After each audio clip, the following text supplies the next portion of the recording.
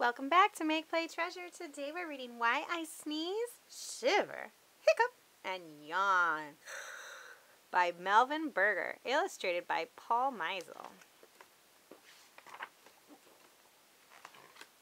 Why I do it. You are playing hide and seek. You found a good hiding place. You want to be as quiet as you can. All of a sudden, ka-choo! You sneeze! Everyone knows where you are. Why do you sneeze even when you don't want to? You are eating lunch with your friends. You're in the middle of telling them a story. All at once you hiccup, hic. Your friend starts to laugh. Hic! You try to stop. Hic, hic. But you can't. Hic. Why do you hiccup even when you don't want to? A sneeze is a reflex. So is a hiccup. You don't have to think about making reflexes happen. They happen whether you want them to or not. They happen very fast and it is hard to stop them. Shivering and yawning are also reflexes. All reflexes work through your nervous system. Your nervous system is made up of two parts. One part is the nerves. The nerves look like long, thin threads. They reach all over your body. The other part is the spinal cord and brain. The spinal cord is a thick bundle of nerves. It is inside your spine or backbone. The brain is at the upper end of the spinal cord. It is made up of billions of tiny nerves. Nerves are like telephone wires. They carry messages back and forth. The brain and spinal cord are like the main office of the telephone company. All of the messages must go through here. Suppose you put your finger on a hot stove. The nerves in your hand sense that the stove is hot.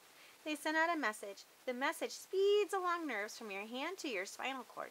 Here the messages passes to a different nerve. This nerve controls the muscles that move your arm.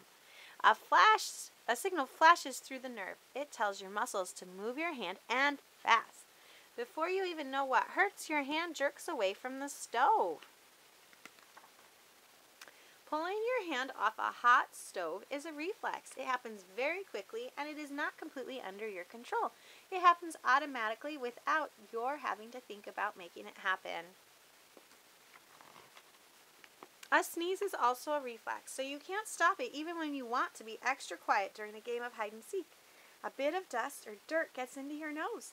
The nerves sense that something is there that it's not supposed to be. They shoot the message to the brain. The brain sends a message to the spinal cord.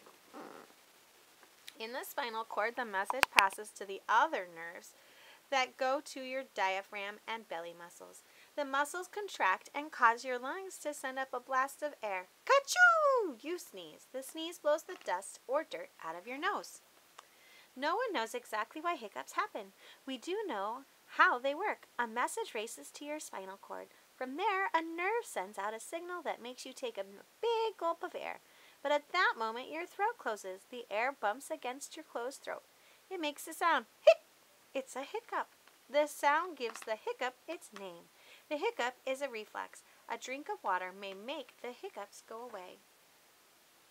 A shiver is a reflex, just like sneezing and a hiccup. If you step out of a warm bath into a cool room, the nerves in your skin feel that it is cold in the room. They carry the message to nerves in your spinal cord.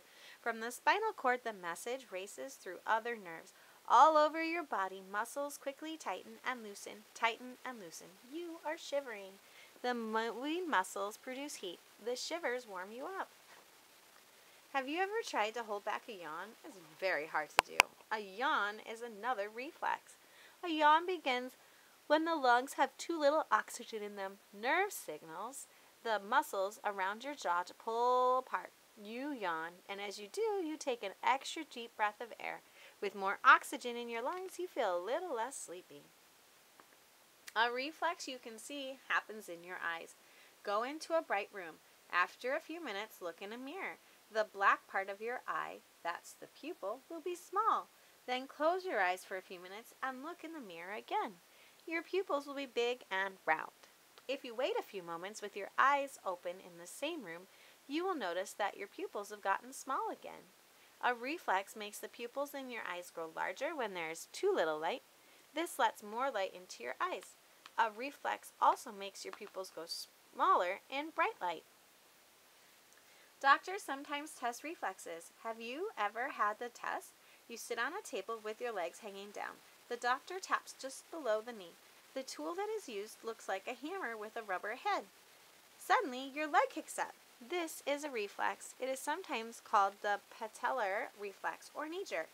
A strong patellar reflex is usually a sign of a healthy nervous system. Here's another reflex that you can test for yourself. Take off a shoe and sock. Ask a friend to gently scratch the bottom of your foot with a toothpick. This scratch should go from your heel to your big toe. Watch your toes slowly bend down. This is called the plantar reflex. It probably helps people walk on rough ground or climb trees barefooted. You have dozens of different reflexes. They protect your nose and throat from dust and dirt. They can keep you from burning yourself on a hot stove. They warm you up when you feel cold.